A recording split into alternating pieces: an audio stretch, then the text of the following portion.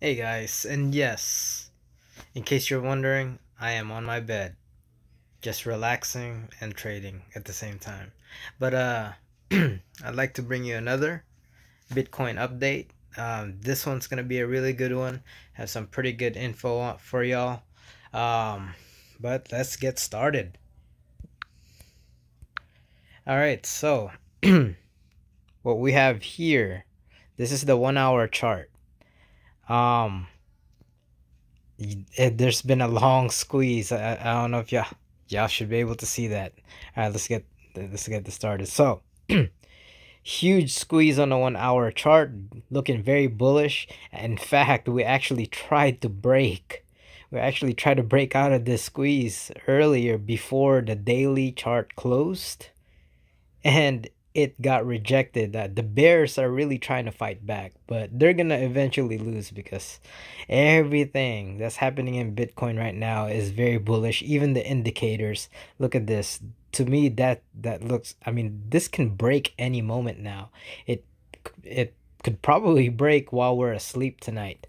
But if we look on, zoom out even more, right? I said before that there was a chance that we could retest this 52K level, right? That was back here. Right? Things do change. We've held this support right here, the 53,500 level. We've held that support pretty well, and we've been moving sideways since, and right now our median line, this orange line right here, is actually going above our support level of 52K. It's actually going above that now. And this trend right here, this sideways action, has gone pretty long, to where now the likelihood of us retesting 52K is becoming slimmer and slimmer. So that's what I'm seeing right now. I mean, you can draw trend lines here any way you want. Let's say right here, right? And then go do that, right? And then draw another trend line up here. Let's start with this one, the top here. Okay, top of that spike, and then at least 3 touch points. Those are 3 touch points right there. Looking pretty good. We can even draw it down here if you want. Yeah, because I don't count that one big spike. Let's draw it down here, right? So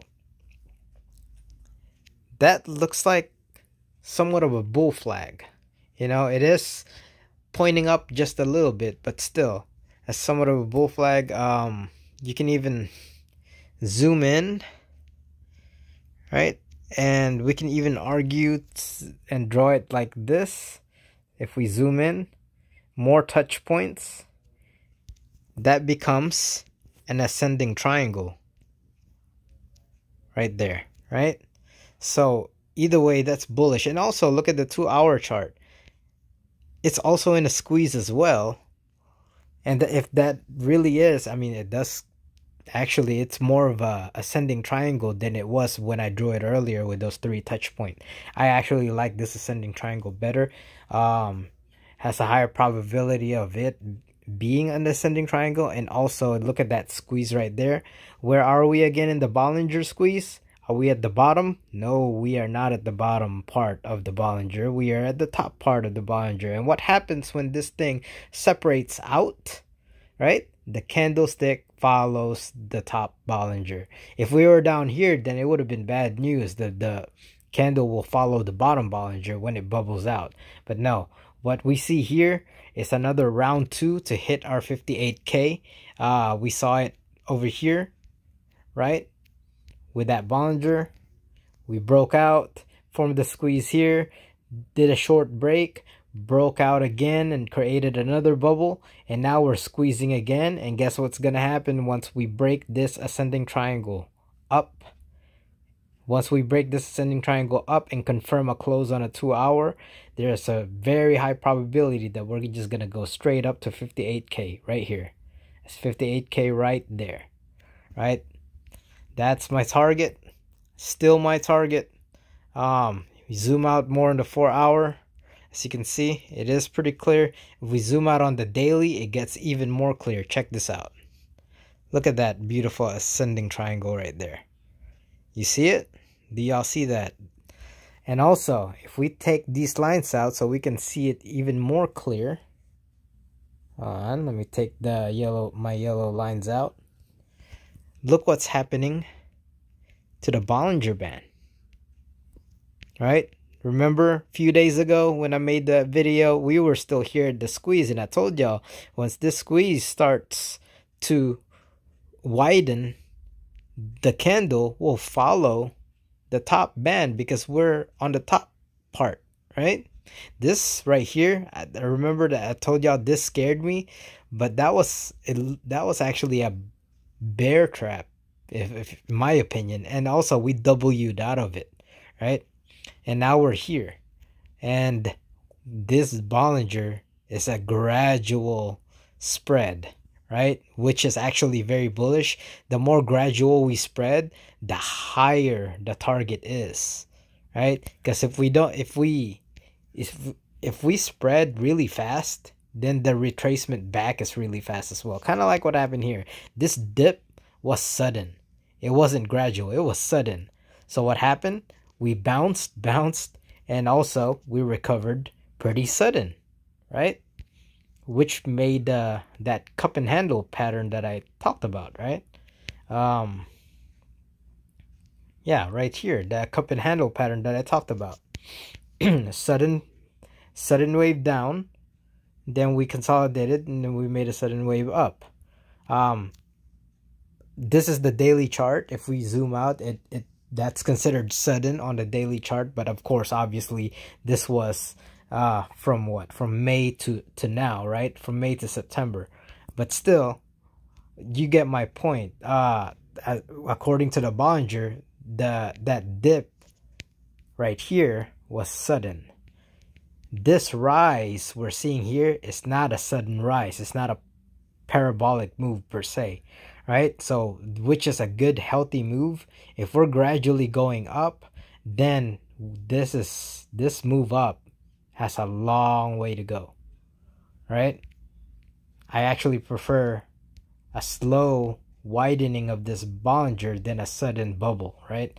So that's what we're seeing. And look, that looks a lot like a ascending triangle to me if we zoom out, right? So that's very bullish. Everything's looking bullish. Now we go to the weekly. Look at this. We closed for the first time since May. For the first time since May 3rd, May 10th, May 3rd, we closed a weekly candle. Guys, this is a weekly candle, meaning the price action per candle is 1 week's worth. We closed above, for the first time since May, above the 52K level on the weekly.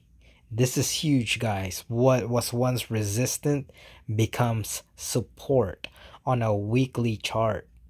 So, and also the Bollinger is looking very bullish here too, right? If you draw this, I always like to look at this Bollinger trend here.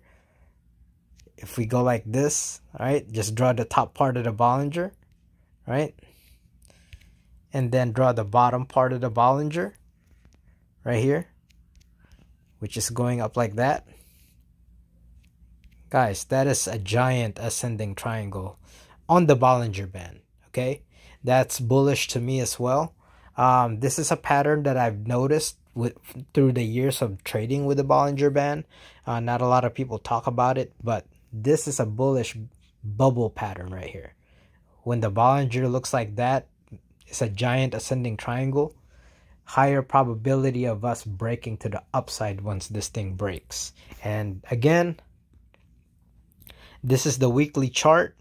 So us breaking tomorrow on this weekly chart, meaning of going a parabolic move, is highly unlikely, right? We could see this, you know, go sideways on the weekly. This is considered sideways, but we're talking about a 55 to 60K to 55 to 60 5K move here. But on the weekly, we could see a week or so maybe, going to the 62K level, 65K level, back down to the 58K level, back up to the 65K level. We could actually see that until November, mid of November, before we actually break up.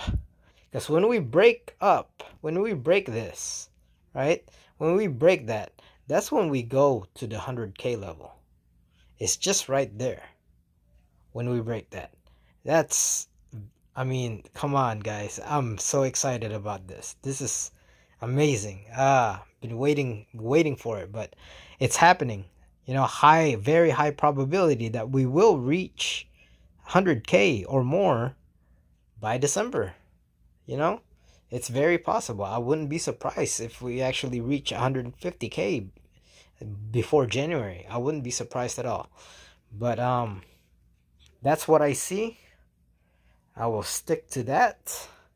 Higher probability of us going up than going down to back to what, 35, 36K, like some people are actually talking about. No, everything's looking good, looking bullish. Also, what I did see here too, let me see, was it on the 4-hour? Was it? Yeah, it was what do you call that? It was a while back, maybe yesterday. I did see this W pattern right there, right, playing out. So that's also a bullish sign. Everything is just pointing bullish, but that W pattern, I like the ascending triangle more now that W patterns kind of got prolonged and we're over here now, way out here.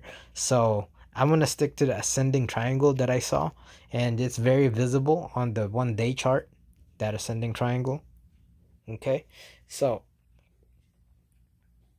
that's what I have. And also I have a little video clip with let me see. Yeah, so that's what I have. So I also have a clip with Mike Novogratz. He is a ex hedge fund manager, okay, and he also is a CEO of a cryptocurrency investment. And just listen to what he has to say about the coming months with Bitcoin. Okay, I'll play it right now. I have 2 video clips of that. Hold on one second. Also, he talks about gold too. How people that are investing in gold are now shifting to Bitcoin. And that's why gold has been kind of stagnant.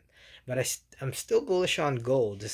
Gold has never moved, fast anyways. But if you want a safe investment, gold's always pretty good. Gold and silver, in my opinion. They're just gonna move up. They're not gonna go up as fast as cryptocurrency, but long term, 5-10 years from now, it's gonna be up from where it is now.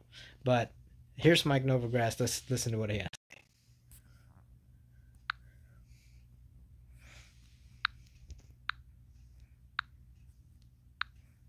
In the next 2, 3, 4 months that we're not anticipating for crypto. It could be China, it could be more companies adopting it, more fintech moves. What do you think's going to happen that's going to dictate the movement? Where do you think we'll be in 3-6 months? So not to sound like the ever bullish guy that I sometimes am accused of being, but I literally see a scenario where we take out the highs in Bitcoin and we have one of these parabolic moves in all the crypto going into the fourth quarter. A little bit, it's like when you go to the Kentucky Derby, the horse that turns the corner at the end always runs the fastest.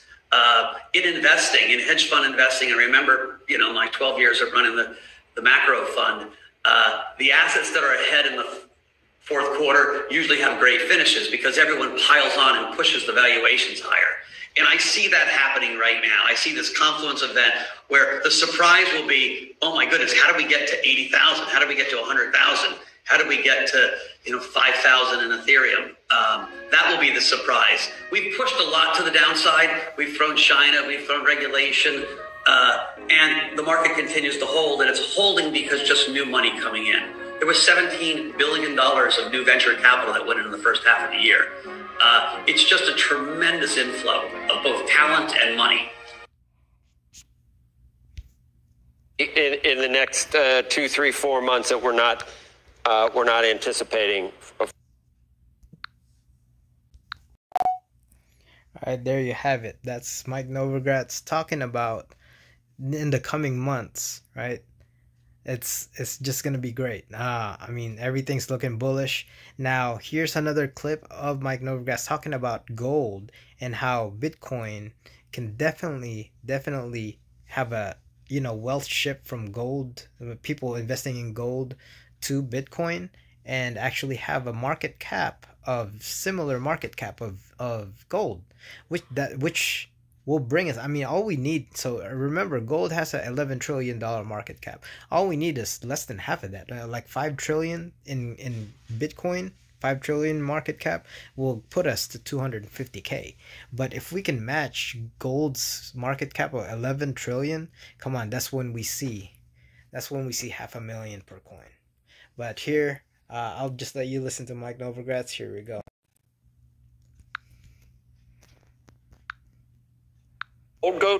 Does gold go along for the ride, or is it displaced by this?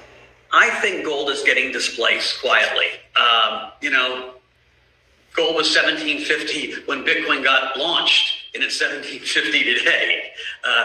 And so early in the year, I had a decent portion of my PA in gold, and I finally just kind of gave up on it. I think people that were buying gold are buying Bitcoin. And, we're still only 12% of gold. Maybe my math's off by 1% or 2. And so I think there's a long way in this replacement trade. It's just interesting if you view it differently. And I think you could read 1,000 pages on what money is, but you do get to the notion that it's a ledger. And what you really need is something that represents that ledger. And gold represented it well because it was immutable and scarce and pretty and in jewelry. It represented it for a long time. But you get a lot of those same attributes with Bitcoin, and some of them even better, because you can't obviously send gold across borders, through space. So it is, So the last thing I'd say is what people forget in the U.S., right? People watch your show in the U.S. and it's mostly U.S. stocks. Crypto is global. It's the first global asset class we've really had, where it's more important to people in Nigeria than it is to people in the United States. But it's almost all over the world. People are having these conversations, and I was remembered that this morning when I logged into 4,000 people in London.